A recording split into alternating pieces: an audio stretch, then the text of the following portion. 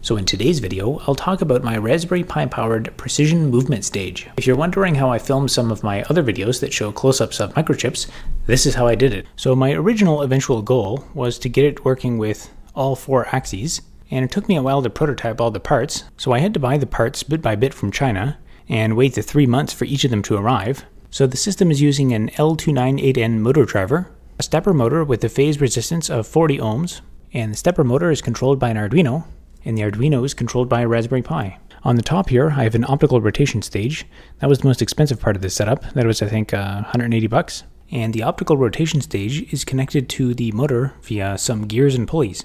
And you might think this is a lot of work just to rotate something around in circles, and there is an alternative. You can buy these jewelry display rotation stages, but unfortunately these things rotate way too fast, and if you do any kind of close-up video on them, it's basically unusable. And you might ask, why would you attach the Raspberry Pi to the Arduino instead of just directly controlling the motors from the Raspberry Pi? So my goal with doing that was to try and keep the design a bit modular. I actually have 3 other Arduinos here that are ready to go, and the eventual goal would be to connect those other 3 Arduinos to separate motors, so that way I can have full XYZ and rotation control. But I just haven't quite got there yet. So the way I have it set up, I can wirelessly SSH into the Raspberry Pi, and the Raspberry Pi sends messages to the Arduinos. And I have some custom firmware on the Arduino that responds to commands to start up the motor and change the speed and all sorts of stuff. Now I have the whole setup mounted on 3/8 of an inch thick steel plate, and I did that to keep it really still and rigid. One of the big problems with trying to create videos of microchips is there's just so much vibration. If someone flushes the toilet upstairs, it'll actually cause noticeable vibrations on the screen.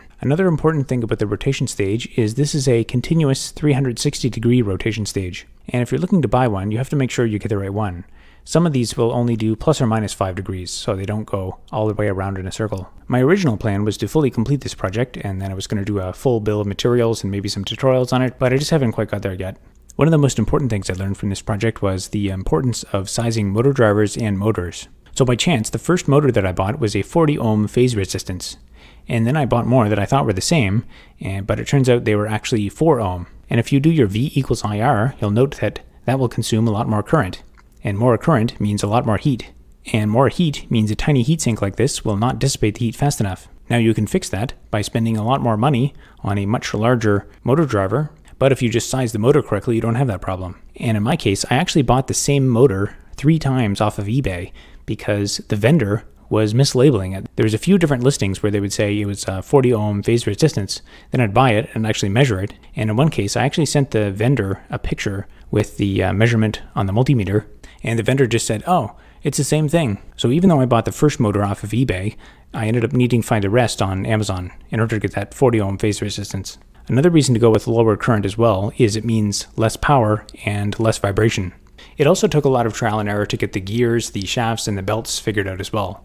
The challenge was really just about finding the right part off of eBay that was cheap and available. So these belts, I think I paid, like $1, maybe a few cents even for them. Each of these gears is no more than like a couple dollars. And I had to come up with some solution to make this adjustable. So I found this thing, which is called a flange, and here I just repurposed a NEMA 17 bracket. Okay, now let's take a look at what this looks like when you're actually using it. Okay, here's a look at this thing in action.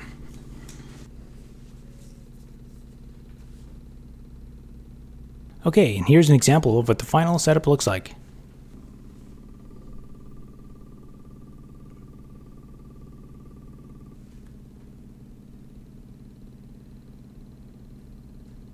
And as you can see, that's very shaky. I usually put it on the floor on a mat, and that makes it a lot more stable. And as you can see, I can use the fine adjustments on the movement stage.